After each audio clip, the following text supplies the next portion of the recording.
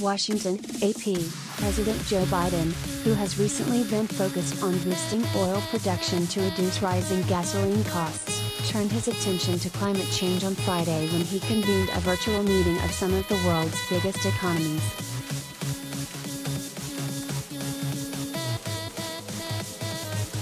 Among the participants are China, Germany, Saudi Arabia, the United Kingdom and the European Union. Also present is Egypt, which is hosting the next United Nations Summit on Climate Change, and the UN Secretary General, António Guterres.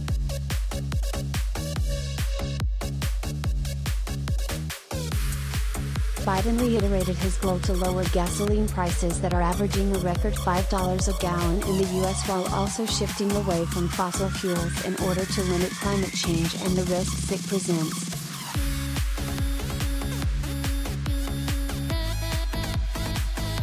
"I'm using every lever available to me to bring down prices for the American people," Biden said. But the critical point is that these actions are part of our transition to a clean and secure and long-term energy future.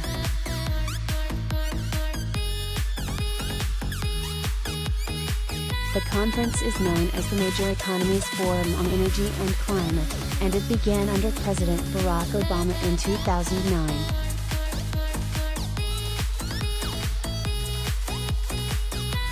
Among the priorities are slashing methane leaks and getting more zero-emission vehicles on the roads.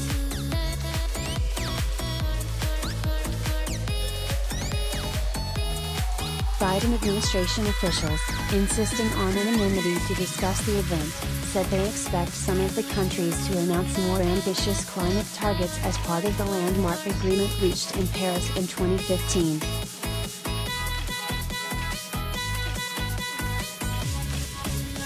Biden sounded the alarm on extreme weather events in an Oval Office interview on Thursday with the Associated Press.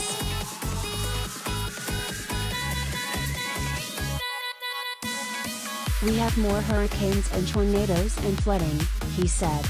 "People saw what I took my kids years ago to Yellowstone Park. They call me, 'Daddy, did you see what happened at Yellowstone, right? Well, it's unthinkable. These are 1,000-year kinds of events.'"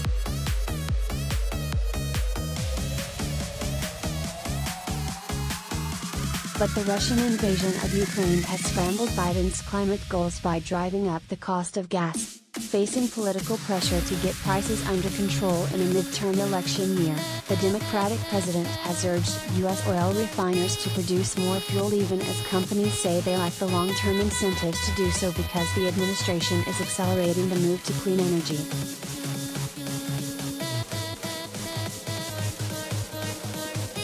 "Well, I say in the short term, do the right thing," Biden said Thursday, stressing his view that energy companies should increase production instead of trying to maximize their profits.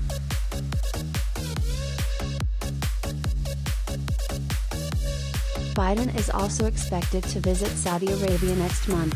The White House recently praised the kingdom after OPEC Plus announced that it would pump more oil to boost the global supply.